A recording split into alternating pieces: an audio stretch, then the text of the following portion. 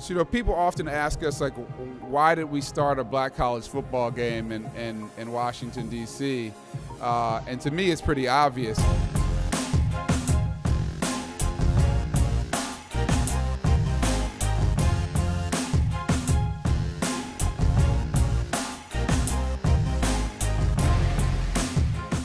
Football and sports, as we all know, has often been that thing that unites people and brings people together.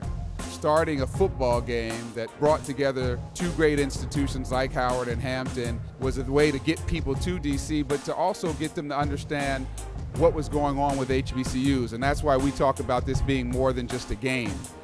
HBCU Classics embody unity and tradition of the African American culture, and they highlight the important work that these institutions do within our community.